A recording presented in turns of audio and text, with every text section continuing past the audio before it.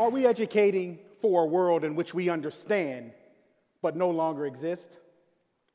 You see, we live in a world of unprecedented challenges. You've heard about many of these challenges today, challenges like climate change and freshwater security and even infectious disease and health. As I look at all of the challenges behind me, a couple of things come to mind immediately. The first is that all of these challenges are man-made. Not only are they man-made, but they're created by our generation and will impact future generations. The second is that they're population-driven. You see, we have more than 7 billion people on the planet today. Over the next 10 years, we'll add 1 billion more. How do I know? We're making those billion as we speak. If I gave every one of those billion one light bulb, one 40-watt light bulb, and told them they can only burn it for 4 hours a day, we'd need a 500-megawatt power plant built every month for a period of 2 years just to meet that demand.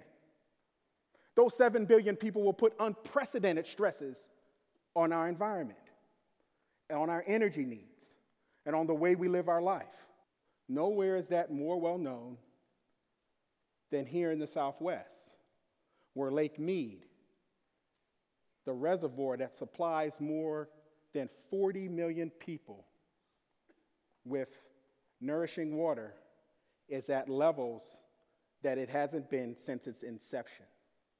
This was all caused by the 15-year drought that's caused by the climate change that our generation has actually had a big part in causing.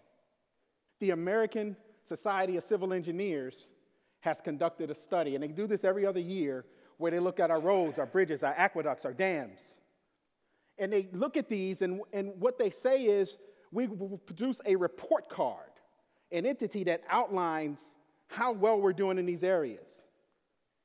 In 2013, the last time this study was run, the country received a D+ for its infrastructure. It will cost somewhere in the neighborhood of $3.2 trillion to get our infrastructure up to par. Here in Southern California, it says that about 1 out of every 3 bridges and overpasses are structurally deficient or functionally obsolete. Let me break that down for you. It means they can't carry the loads in which they were designed to carry. So think about that on your way home. Just count them out. 1, 2, 3. Can this be the one? 1, 2, 3. Can that be the one? Question: are we educating our students to solve the grand challenges of our generation? We not only have unprecedented challenges, but we have unprecedented global competitors. This is Singapore in 1965. This is Singapore today. This picture was taken from the same exact vantage point. You remember that old drugs commercial? This is your brain. This is your brain on drugs. Get the picture? You get the picture? A student graduating today will have far many more talented and well-educated competitors than we had when we graduated.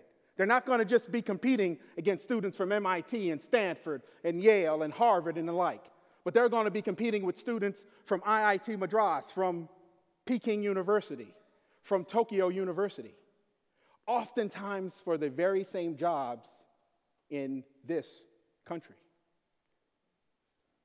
Are we educating our students to be truly globally competitive? We also are dealing with unprecedented change. And as an engineer, I like to look at change as the time it takes for a specific technology to get to 50 million users. So it took radio 38 years, television 13, cell phone 7, internet 4, Facebook 2. Facebook has 1.4 billion monthly active users. China has 1.3 billion people. And the Chinese don't allow their citizens to have Facebook accounts. How many of you in here have Facebook? See by show of hands. Whoa, man. Okay, if I was Facebook, I'd be worried. Because when my students see this video and they see the hands of all their parents and adults go up, that 1.4 billion might be coming down. What does all of this mean? Well, it means that more than half of the top 10 in-demand jobs in 2014 did not even exist in 2004. You see, Facebook became a company in 2007. How many in here have a smartphone? The modern-day smartphone. The first one with the apps that we all know and love and can't live without anymore. The modern-day smartphone was invented in 2007. So all of the jobs associated with that did not exist. None of the jobs associated with social networking existed before 2007. The jobs associated with apps, the jobs associated with the whole mobile internet revolution did not exist because even the basic terminology didn't exist. Wi-Fi was a misspelled word in 2007. In 2004, 4G was a parking spot out in the lot, 4G. Using 4G.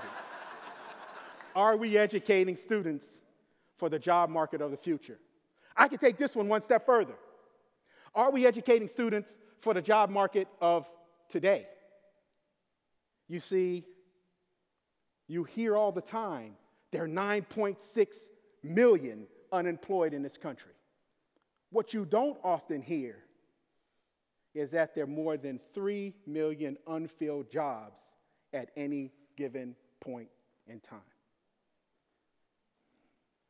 We have unprecedented opportunities. Look, in the next 5 years, you won't need IDs, money, credit cards, store cards, business cards, photos, mail, or the mailman, paper and hardback books, bills and notices. Actually, you can get rid of the bills and notices today. I'll tell you, no matter what happens, you might not get a paper bill, but the bill's not going anywhere. Paper, steering wheels. You heard yesterday about a number of automotive companies that are bringing driverless vehicles to the market. That is happening. That will be a reality. You'll have your first, BMW will bring their first one to the market next year. GM is rolling out with theirs in 2016. Organ donors. Will we need organ donors? Right now, there are at least 5 universities in the country, including the one that I oversee, the University of California Irvine, that are producing artificial kidneys and artificial livers and artificial pancreases using the now defined technology of 3D printing. Many of those are in clinical trials. Classrooms, would we need them? Now, as I look at all of these technologies, I have to ask myself the basic question. How do you educate in a world where everything seems possible? You see, if you look at them all together and you say, wow, we've gone through great heights and we've gone through it very, very quickly. We're going to 50 million users in 2 years now, where it took much longer time previously to do that. It looks like time is going faster. Every 18 months, the number of transistors that we can put on a chip doubles, which means the computational speed of those chips continue to double. And it's going to be that way all the way until 2022. But you have to start asking yourselves the question, with all of these changes, are we much better off?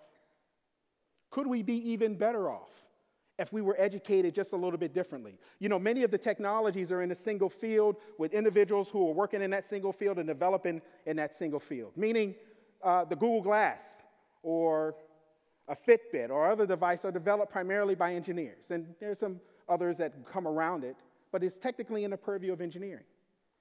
Most people who I know who wear Google Glasses tell me that they have issues when they're having interpersonal conversations with people. When they have their Google Glasses on, people don't know if they're being recorded. They don't know if the person's actually paying attention to them or whatever is on their glass. They have to take them off. What if a social scientist were actually intimately involved in the design of these glasses. Look up the top there. You see a driverless vehicle. Great move in modern technology. But I will ask you the question, would you drive that car? I wear a device that tracks my steps, my motion, tracks my sleeping at night, how well I sleep, and then it takes all that information and puts it on the web.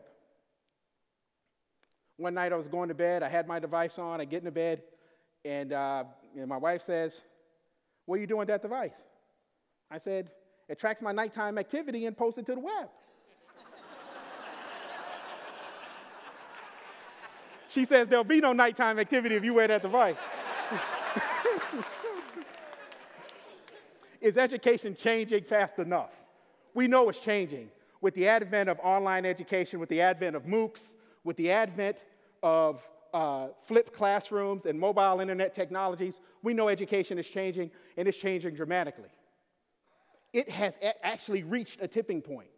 Every major university in the country is looking at or involved in or producing online content. But we're not talking about the nature of that content. And that's where the problem lies. You see, we're changing, but we're not changing at the pace of industry. Do you remember the manufacturing plants of old? It was hard, backbreaking work in those manufacturing factories, right? But not only was it hard, backbreaking work, people often got injured. Fast forward to the manufacturing plants of today. You have robots, and it's fully automated. Those manufacturing plants of today represent where we're going and where we are. I read a recent quote lately that said, "The factory of the future would need two things, a man and a dog. You need the man to feed the dog. You need the dog to keep the man from touching any of the robots." Here's the kicker. Here's the point. Right now in this country, more than 47% of all of our current jobs are at risk due to computerization. You see, as a technologist, I am always asking the question, can I? I need the sociologists, I need the humanists, I need the others to answer and to ask the question, should I? Recently, the National Academies did a study, and they say, here are all the attributes that a student must have in order to be successful in the year 2025. They must have strong analytical skills. They must be creative. They must have global communication skills, business management skills. They must be highly ethical. They must be able to take complex problems and understand those in their social, technical, and operational context. They said, we need a new type of education in order to do this. And I look at this and I'm like, that doesn't look like a very new education to me. Actually, analytical, math, science, creativity, arts, humanities, communication, humanities, actually it looks like something very old. Could these be Renaissance skills? Bear with an engineer for a minute as I give you my definition of the Renaissance. It's a global cultural movement beginning in the 11th century based on a resurgence and understanding of classical knowledge and ideas. It actually sprung forward from Northern Africa and the Arab world through Spain and through Italy throughout the rest of Europe. Renaissance people sought to develop their abilities in all areas of accomplishment, be it artistic, social, and physical. And what these people did is they used different pieces of different disciplines to solve the problems of their day. If I were to look out today and say, who are modern Renaissance people? It'd be people who we call hackers and makers. They're the ones that are doing that kind of thing. So how do we move forward with this new Renaissance philosophy? How do we incorporate it today so that we can get better designs, better outcomes, better features? There are two paradigms, the revolutionary and the evolutionary. In a revolutionary paradigm, the first thing we do is get rid of majors. In a world where the solution to problems are found at the interface of disciplines, The major is too confining. And while we're at it, let's rethink the professor. Does the professor have to teach the way in which a professor taught 20 or 30 years ago? With the advent of the internet? Seems like now the professor could be more of a coach and a facilitator than someone who's solely responsible for giving out the information. So students would just get one degree. And in that one degree, they get a general education that includes basic technology, the arts, and foreign languages. They would complete their degree with a capstone experience where they would have to solve a problem or propose a solution to a problem that was synonymous with the grand challenges. All of the coursework which they would choose would be learner-centric and not necessarily institutional-centric. Now, I'll tell you right now that this revolutionary framework is great, but I'm the dean of engineering. And I can see what happens now. Yeah, we'll get rid of majors. Let's start with engineering. Get rid of that one. Renaissance that. Then there's the evolutionary paradigm. And in the evolutionary paradigm, we augment our current system through interdisciplinary degree programs, through student projects, and through living learning experiences. What this means is that engineers will get a little bit more of the humanities and foreign languages and that kind of thing. It means that humanists and artists will get a little bit more programming and technology. We'll have facilities in place where groups of individuals can come together and learn and study together. We call those facilities edunasiums. They come in with an idea, they can actually leave out with a prototype. And that can even be expanded to what are called innovation islands, where not only students from different majors can come together, but people from all walks of life.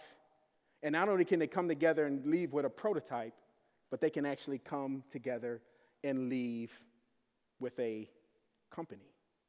We call those concepts innovation islands. The professors and all of these entities would be coaches, not just teachers. This is the kind of forward thinking that we're proposing. You see, why would the dean of engineering be talking about a revival of the Renaissance and a revival of Renaissance teaching? My initial passion was actually in the humanities and history.